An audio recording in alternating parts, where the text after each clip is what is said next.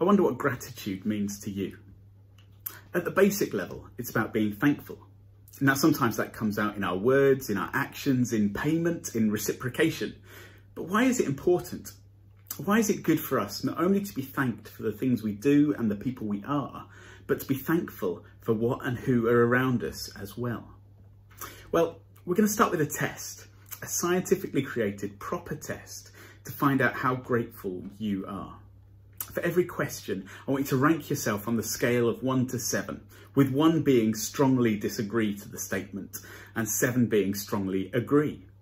And add up your total score as you go along. And by the end, you should have a score out of 42. Ready? Here we go. How would you answer this question? I have so much in life to be thankful for. Remember, 1 is strongly disagree, 4 is neither agree nor disagree, and 7 is strongly agree. So you've got that number? Next question. If I had to list everything I felt grateful for, it would be a very long list. Again, score yourself 1 to 7, add that to the score that you already had. Number 3. When I look at the world, I don't see much to be grateful for.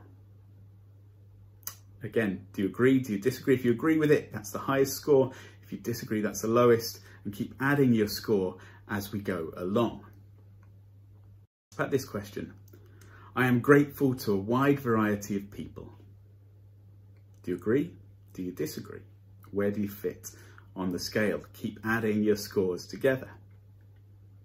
Next one, as I get older, I find myself more able to appreciate the people, events and situations that have been part of my life history.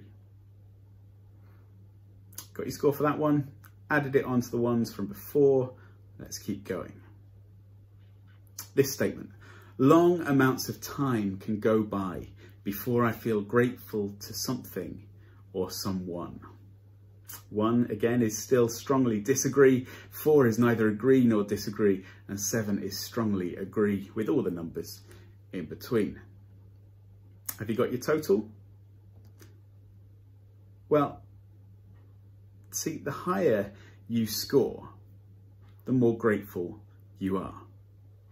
Being honest, did any of you even get close to 42? If I'm being honest, I think, and my maths isn't great at that speed, I think I got about 30, which means I've got plenty of room for improvement. And I guess I should be thankful for that. But basically, the higher you score, the more grateful you are. And the more grateful you are, the more benefits you'll reap. And that's scientific fact. And we'll look at some of those benefits in a moment.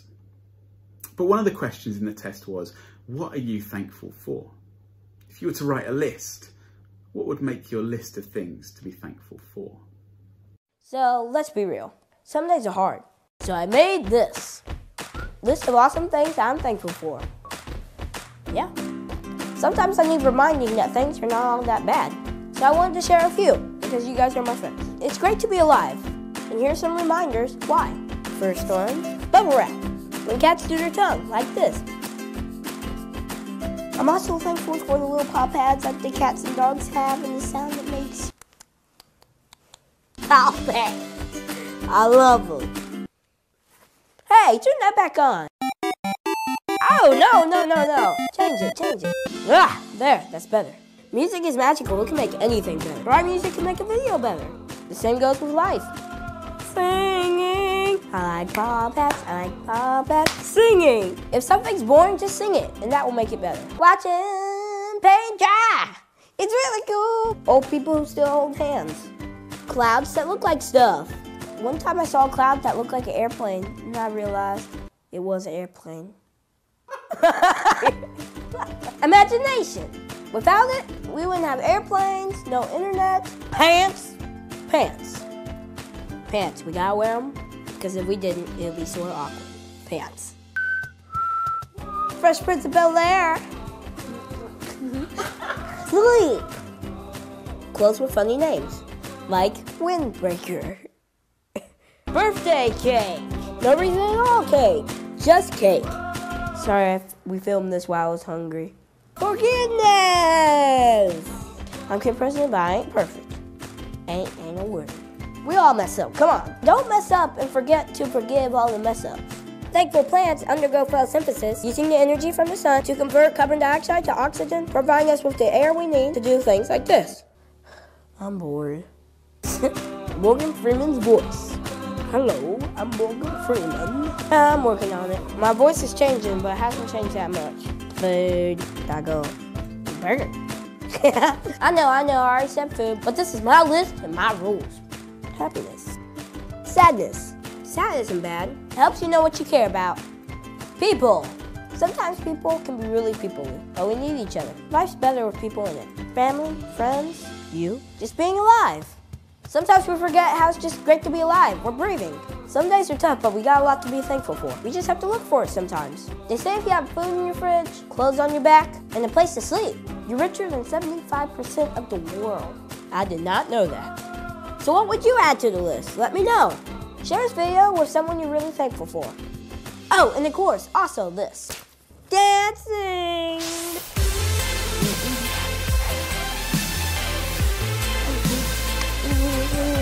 As a Kid President, he had a long list. But I said there was some science. I said there was some scientific facts, scientific proofs for the argument that we should perhaps be more grateful. Well, according to positivepsychology.com, who did all the hard work and pulled together and collated and simplified a whole list of studies that I didn't have time to read through thoroughly, here's what they found out. They found that the benefits of gratitude can be split into 5 sections, with a 6th kind of other section thrown in at the end. So the first section was the emotional benefits. That actually being grateful makes us happier. It increases our psychological well-being, it enhances our positive emotions, it increases our self-esteem, and it keeps suicidal thoughts at bay. On the social aspect, it makes people like us. It improves our romantic relationships, it improves our friendships, it increases our social support, and it strengthens family relationships in times of stress. On a personality level, if we're more grateful, we become more optimistic. We have an increased spirituality. We're more generous with what we have, and we're less concerned about getting stuff. And we have this enhanced optimism. We see things in a more positive light. Not just on this personal, social level, but on a career level. If we make it into the workplace, if we become managers, we're more effective managers. We reduce our impatience and our decision making becomes better. We find meaning in the work that we do. We have a reduced turnover of staff. People want to work with us and for us, and it creates a better place to work. And there's this improved mental health and reduced stress. And then on a health level, again, kind of similar to those last ones in the career level, we reduce our depressive symptoms. We're less likely to become depressed. We have reduced blood pressure, which is good for all of our cardiovascular systems. We get in better sleep. We have an improved sleep, and we have an increased motivation for exercise, which in turn improves our overall physical health. On top of that, there's all sorts of reasons and scientific proofs where gratitude has shown to help recovery from things like depression, from things like addictions, to aid us and to help us have a better life. So the question is, where does Christianity come into this? Because I only get invited to talk about Christianity, don't I? Well, actually, in the Bible, Psalm 100 verses 4 to 5 says this: "Enter his gates with thanksgiving and his courts with praise. Give thanks to him and praise his name, for the Lord is good and his love endures forever. His faithfulness continues through all generations." The psalmist is saying, come to the place where you can meet God and bring a list of things to be thankful for. But what if that religious experience, what if coming before God isn't just to inflate his ego, isn't just to make him feel good, but what if what the psalmist is saying is that it brings out things in us? What if there's something in what the psalmist is saying that preempts our recent scientific understanding? And actually, from my perspective, it wouldn't be the first time that the Bible has said something that was proven a lot later by science. What if the coming together in gratitude is actually partially to show us that we as society, we as individuals, can benefit our emotions, our social interactions, our personalities, our careers, our health, just by being grateful? And what if God is saying, actually, this is a chance for you to do that. By expressing your gratitude to me, God becomes a shared focus of thanks for all that we encounter, the big and the small. Soul Pancake, off of the YouTube, they ran a series looking at the science of happiness and the things that affect the state of our happiness, things that make us happier. And they did all sorts of really interesting experiments. It's worth looking up. One of them was that they got people to take a happiness test, and then they got them to think about somebody that they were thankful for. And they sat down and they were told to write a letter to that person. They were told to write all the things that they were grateful for about that person. And then they said, and here's the twist, now you're going to phone that person and you're going to read them the letter.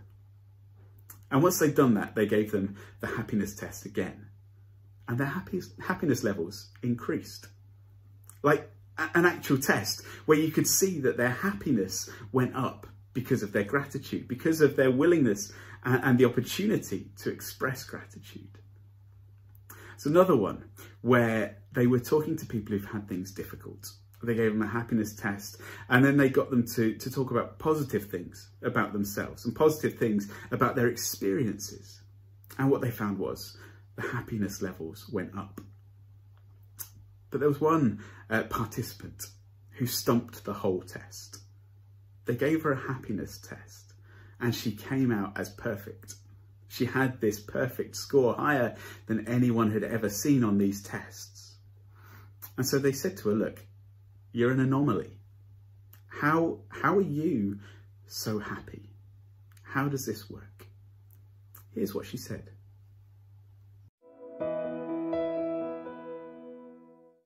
Let me tell you a little bit about what's going on.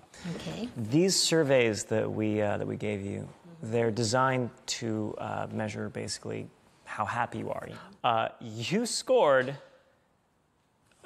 a perfect score, higher than anybody that we've given this test to since we've been doing this. It's really quite remarkable. Good. I think we're all anxious to know, why do you think that is?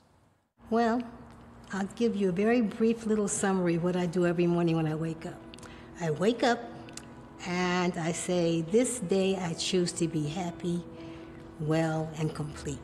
That's first. I thank God for letting me get up. Then I thank God for the fact that I have running water in a toilet.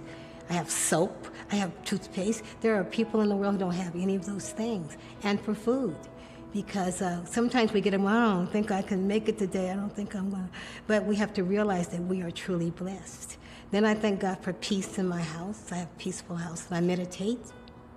And then after I meditate and have my prayer, I just say, okay, God, how may I serve you today, and who can I help today? And finally, I watch cartoons. And when I watch the cartoons, I wait for the answers, I just ask. And that's a very happy, beautiful day for me. Because I don't have any, cartoons never have a problem. There's always an end to it, right? Something good happens at the end. And I have several cartoons that I watch until my day begins. And so therefore, I don't have an attitude. I'm glad to be here. I think you just told us in 2 minutes more than any of the studies we've looked over have. So I'd really like to thank you for coming in today and just generally doing fantastic work for helping out the children that you do and for having a fantastic attitude. Thank you so much for coming in, Mama Hill. It's my pleasure. You should watch cartoons. I do. Yeah, oh, good. What's your favorite? Oh, my favorite is Clifford the Red Dog. Clifford the Big Red Dog, Adventure Time for me. You should check it out. It's great. Did you hear her? She started the day, yes, with cartoons. That will make everybody happier.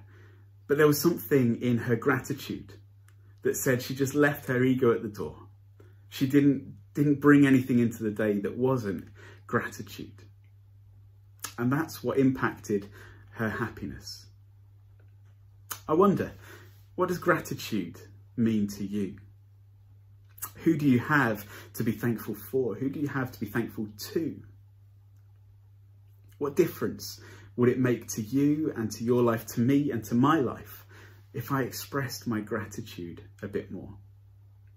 Let's pray. God, I thank you that there are things in our life to be grateful for, even when there are difficult things that we struggle with. God, I pray you would help us to open our eyes, to see more of the positive things and to be grateful for the blessings that we have. Help us to be aware of them. Help us to list them. Help us to be people who thank others more often. May we all benefit from that as we grow together socially, as our health becomes better, and as we realise what it is to live life to the full through our gratitude and our appreciation to each other and to you. Bless us. Keep us safe. Amen.